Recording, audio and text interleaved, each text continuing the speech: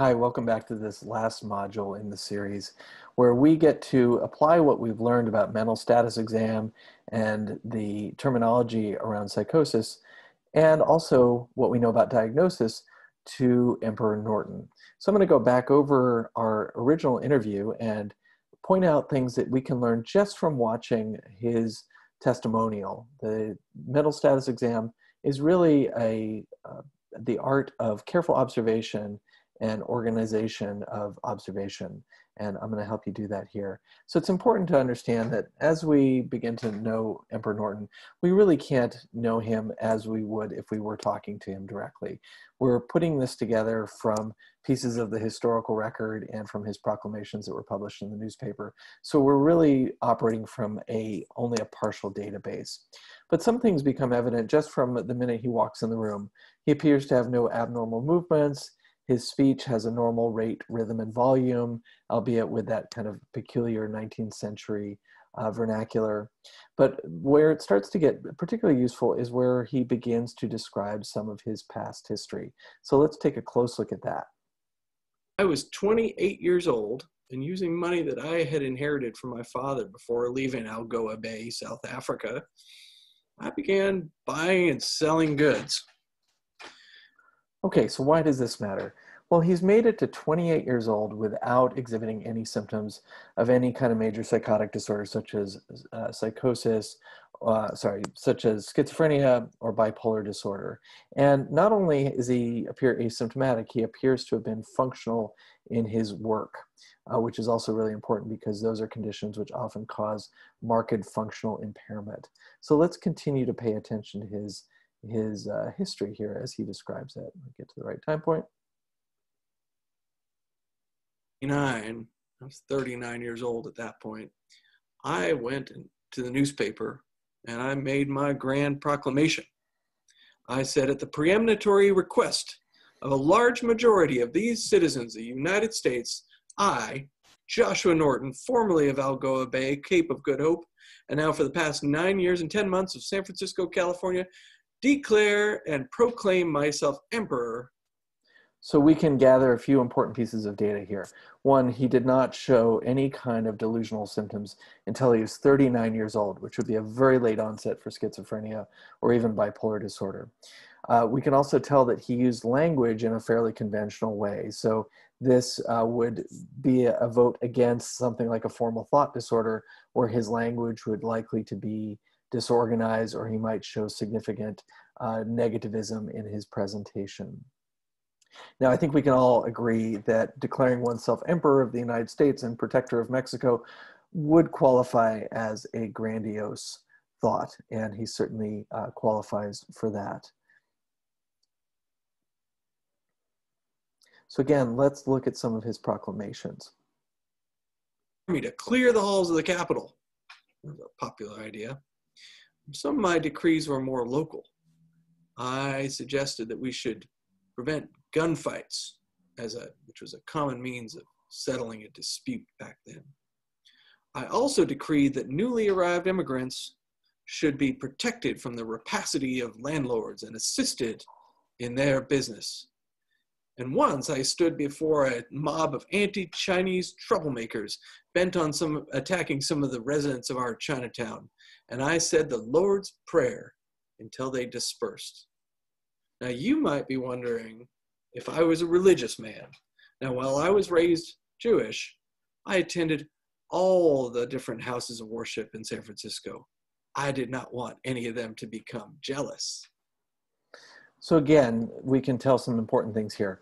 One is that his behavior, while unusual, peculiar even, was not bizarre. He did not have any very outlandish ideas like he was being possessed by spirits or controlled by machines or anything like that we might see in somebody who had schizophrenia. In fact, all of his behaviors and declarations fit within the framework of if he were an emperor. And so his delusion is well contained to that one particular area of thought process.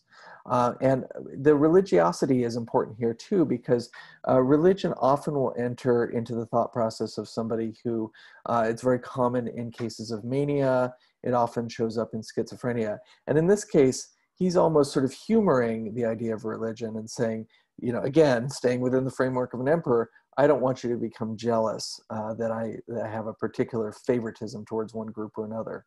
Now, what if this was a substance-induced psychotic disorder? Let's consider that possibility. But unlike the king, I was not a drunk. I might have one drink a day if I was bought one by a newspaper reporter. So again, one drink a day, probably not an alcohol use disorder or a kind of delirium caused by intermittent alcohol withdrawal. Now, if I was interviewing him in my 19th century office, I might inquire about laudanum, which was a very common opiate tincture at the time, but there's nothing in the historical record to imply that Emperor Norton had a problem with laudanum. Now, do we know if he had any psychiatric history? That's another important part of any history gathering. Let's take a look and see what we can learn from that. That I was arrested for vagrancy, the insult. I produced to the police officer my room key from my flop house and some money in my pocket to show that I was not a vagrant, but they kept me in jail overnight, saying I was a lunatic. The next day, while the commissioner of lunacy set me free, not only set me free, but upbraided the arresting officer. And from that point forward, the constabulary saluted me as I passed on the street. So we can gather a couple of important pieces of information here. One is that he did not appear to have ever been committed to an asylum or treated for a mental health disorder. Now, I'm sure the mental health system of Gold Rush San Francisco was pretty scant, but there's nothing to indicate he even had many run-ins with the police, just this one time where he was picked up by the police. And part of this is probably because he was not gravely disabled. He had a place to live, albeit it was simple. He lived in what we would now call a single room occupancy hotel. He certainly was able to get food from restaurants, and he had clothing, not just any clothing, but fabulous clothing. He had the uniforms of an emperor. And so he was able to meet his basic needs, and he would not be considered gravely disabled. Now, what about this thing about issuing currency? What do we think about that? Of course, can issue his own currency. And so I did. I offered promissory bonds ranging from 50 cents to $10. Restaurant. Here again, we see delusions that are consistent with a single theme, that he is the emperor of the United States, and that these delusions are fixed, unyielding, and he is not interested in changing it. It was said that the only thing that could get Emperor Norton angry was questioning his legitimacy as the emperor of the United States. Now, was he cognitively disorganized or socially impaired? Is there anything in his history to suggest that he was? Let's take a look. Inspecting the streets of San Francisco and conversing with my subjects. It was well known that I could hold court on just about any subject with the utmost intelligence and eloquence. Again, here is a guy who walks around San Francisco, can talk about the events of the day, is not cognitively disorganized, is not impaired socially, is certainly peculiar, but does not have some of those negative symptoms that we would expect to see in somebody who has schizophrenia. Now, what about the course of his condition? Is there anything to suggest that it had a waxing or waning course? Let's take a look at that question.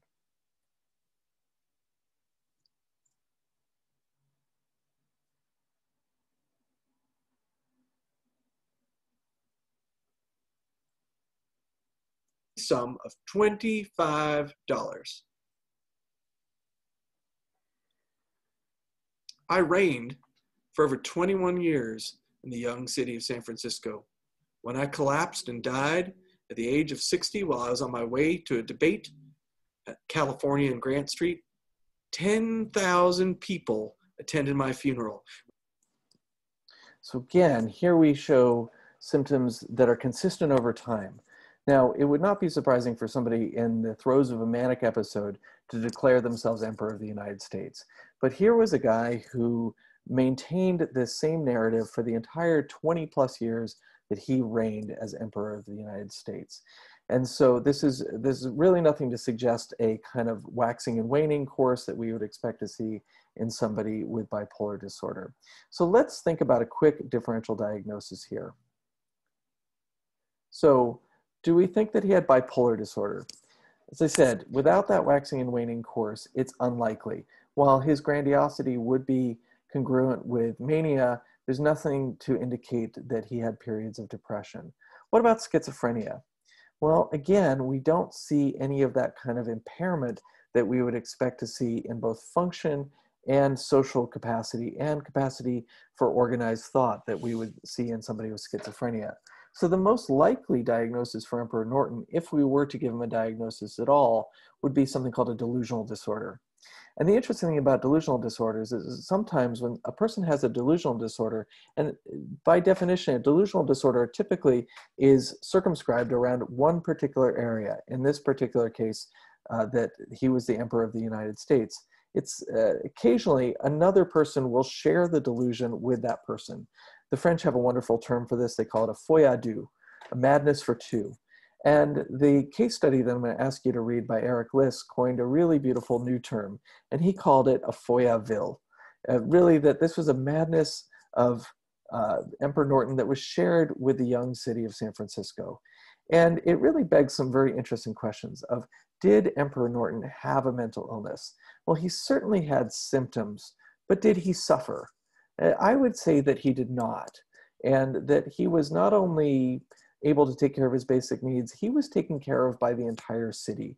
The saloons fed him, the flophouse took his paper currency, and people saluted him on the streets.